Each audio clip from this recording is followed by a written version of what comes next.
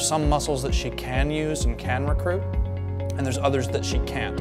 So one of the main focuses of the project has been on elbow flexion, which is this segment of the device here. What we worked on was actuating that bicep is something that she can't do. And so between these two pegs, we can put a rubber band that'll apply that elbow flexion and bend the arm. But one of the things that we ran into is Cece has very sensitive skin and she has some very specific mobility issues. So we used a ball joint in the elbow in order to give sort of a little bit of flexibility to the arm brace here as it hooks on.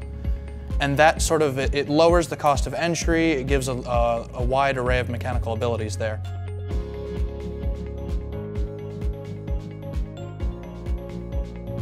Effectively, what the shoulder does is it has a set of multiple joints that work together. So it can swing forward and back, but you can also exterior flex the deltoid of your shoulder here.